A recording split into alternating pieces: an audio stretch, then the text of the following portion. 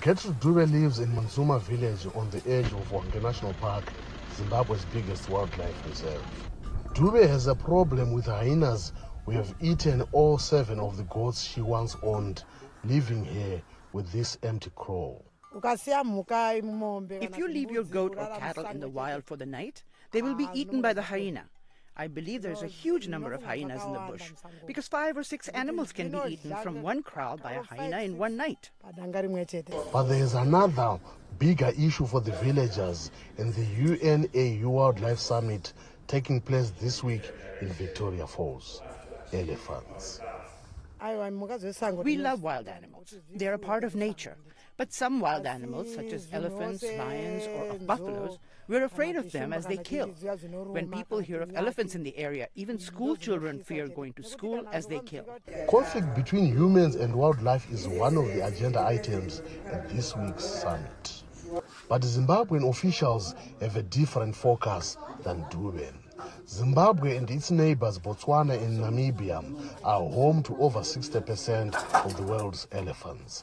The countries want to end the international ban on trading in raw ivory, imposed 30 years ago in hopes of protecting elephant populations.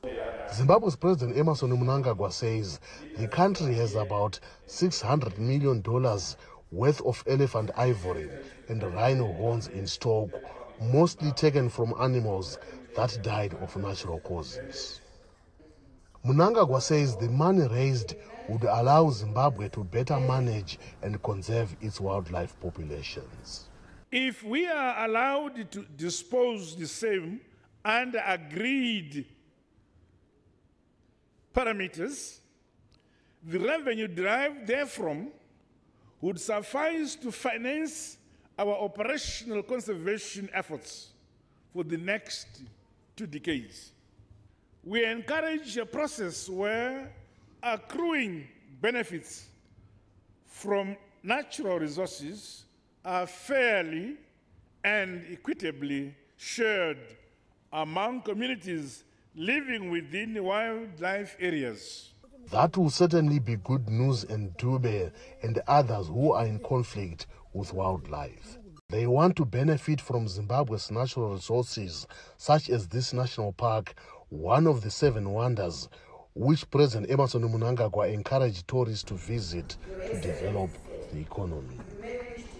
After all, the UNAU summit is about how wildlife can develop Africa's economy. Columbus Mavunga for VOA News, Harare.